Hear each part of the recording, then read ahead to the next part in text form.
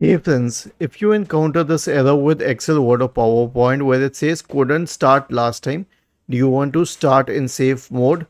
Then please watch this video. So if you get this prompt, just click on yes or press Windows plus R to open the run window. Read anything in this field.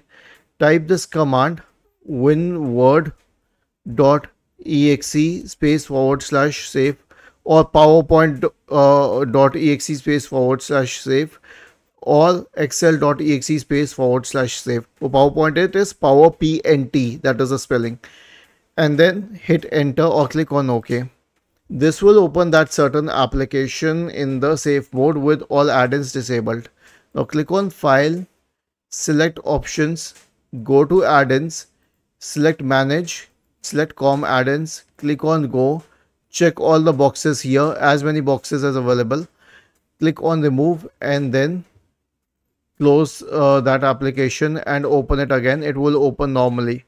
It is the same for Excel and PowerPoint. We just have to open them in the safe mode. Was this helpful? If yes, then please subscribe to the channel. If not, then let us know in the comment section of the video on how we could help you further. Thank you for watching this video and have a nice day.